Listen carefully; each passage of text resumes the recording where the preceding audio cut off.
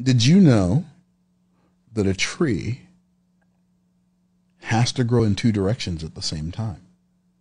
Did you know that? A tree has to grow in two directions. It's always growing in two directions at the same time. It's growing down and it's growing up. And what's interesting, if you could see the part of the tree that's under the ground, it looks very similar to the part of the tree that's above the ground. The root system is very similar to the fruit system. Crazy. I never thought about that. See what's happening? Look at, right, exactly. Look what's happening to your face right now. I've seen millions of trees. Right. And so something as common as a tree, but watch this. Here's what's interesting about a tree. The nature of a tree is that it is both gravitropic and phototropic.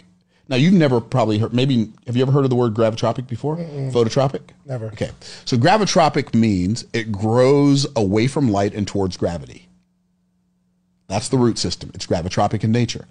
So the seed goes in the ground and then the tree starts growing down before it starts growing up. Now, here's what's interesting. When the seed is under the ground, it's dark under the ground, it's damp, and it has resistance. The root system has resistance.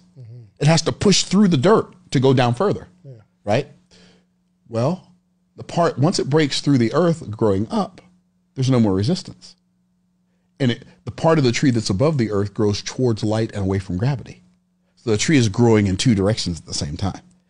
Now, okay, how does that help me in my life, though? That sounds really cool, right? Well, that is one of the most beautiful pictures of the way life works that you've ever seen, that I've ever seen. How? It's the work that you do in the dark when it's difficult and damp that makes the work that you do that everybody sees in the light work. Nobody saw you.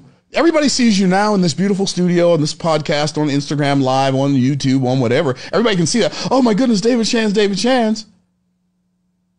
But they didn't see the gravitropic nature of your journey while you were on your way here, working deep into the wee hours of the morning to become the person. That's the root system.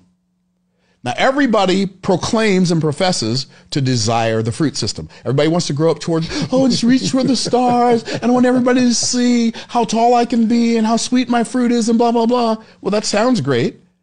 But if you're unwilling to go down, you cannot go up.